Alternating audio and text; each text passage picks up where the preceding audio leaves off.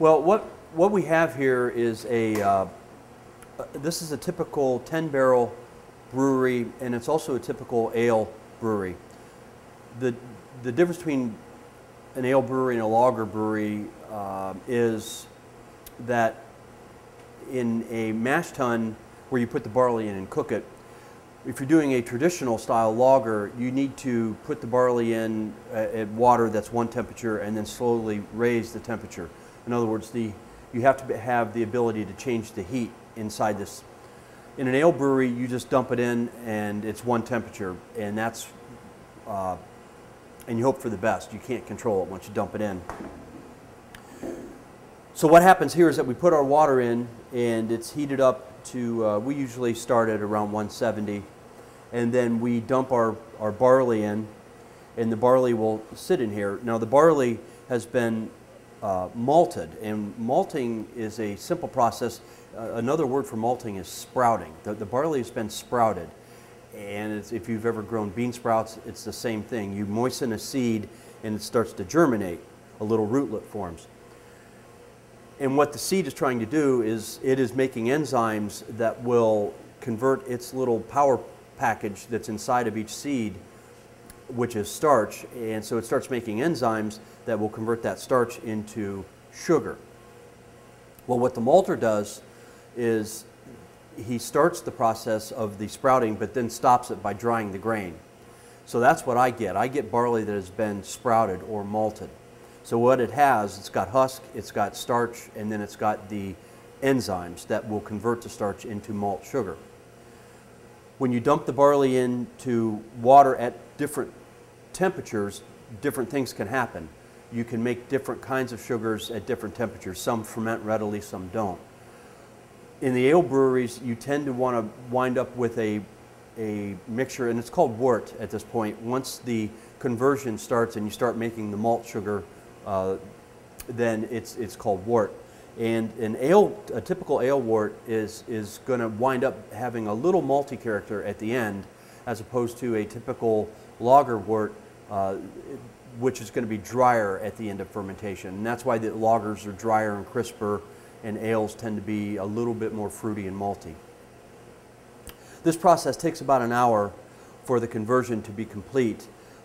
At that point, I start to drain the wort out of the mash tun, and it goes, these are screens that are up off the bottom, and the screens will hold back the husk of the barley, but the wort, the sweet wort, will be able to slide through the screen, goes into the grant, and then gets pumped from the grant into the brew kettle.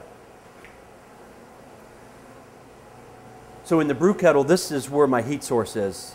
This particular kettle is a gas-fired kettle. You can also have a steam-fired kettle, and the bigger ones normally are steam. And you can also have a electric. Electric is more expensive, but for some applications it's the way to go. Once the wort comes to a boil, then you want to add your hops. These are hops. Hops is used for a variety of reasons in beer. The obvious thing that hops do is add a certain bitter quality to the beer. You need to have a certain amount of bitterness to balance the certain amount of malt quality of the beer that's after fermentation. If you don't have enough bitterness in there, then the malt appears to be sweet. If you have too much bitterness, then the beer tends to be astringent or too bitter, too hoppy. But when you have the right balance, then it's a very pleasing drink. You know, the whole point is that when you take a drink, you want to have another drink. That's the sign of a good drinking beer. And you tend to use different hops for different times. At first, you use a high bittering hop at the beginning, and then as the later additions happen, you use hops that aren't as bitter but are more aromatic and more flavorful. When you say more, that means for the style that you're trying to produce, because if you're trying to produce a certain style that's not a part of it. For example, our Russian Imperial Stout, that's not about the hops. It's about the blend of the malts. whereas the IPAs, it's about the hops. So you add different hops at different points. The boil continues for about an hour, hour and a half, depending on what you're doing, and then you shut it off. The wort rests for about 10 minutes just to cool off a little bit. Then you transfer the wort out of the kettle through a small heat exchanger, which will cool the wort down, and then it can go over into one of these tanks, and these are our fermenters. We have 7 fermenters now.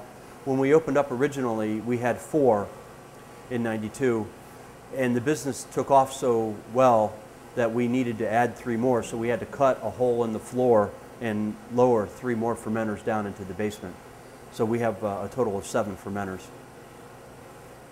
The amount of time that beer takes to ferment, first of all, depends on what kind of beer you're making. Ales or lagers. Lagers tend to take a little longer. It's a different yeast that likes to ferment colder and slower. Ales use a different yeast, and they tend to like to ferment cooler, but not cold. And they normally are ready in about a month. Is a nice time for our beers to be able to sit. Some of the stronger beers, stronger in alcohol, stronger in dark malt or hop levels, they like to sit a little longer than that. Barley wines like to be a couple months. So after 4, 6, 8 weeks, depending on, again, as I said, the style of beer, then we decide if it's going to be filtered or not. At that point, the beer then goes this direction. These are our serving tanks. These tanks go directly to the taps.